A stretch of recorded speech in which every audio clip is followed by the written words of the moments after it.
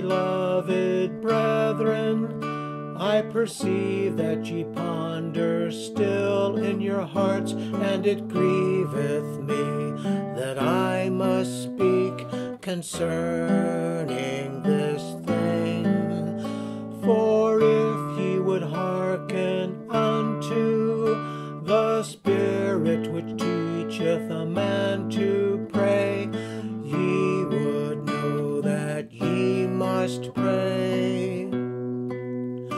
For the evil spirit teacheth not a man to pray, but teacheth him that he must not pray.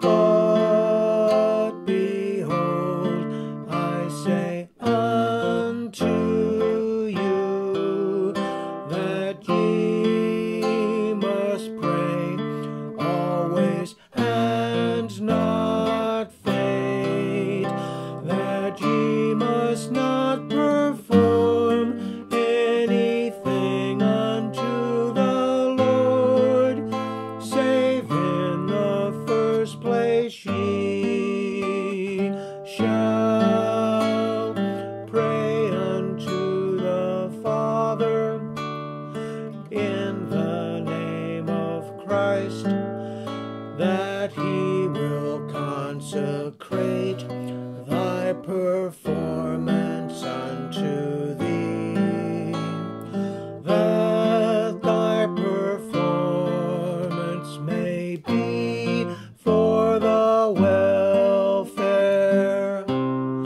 of thy soul. 2 Nephi 32, 8 and 9.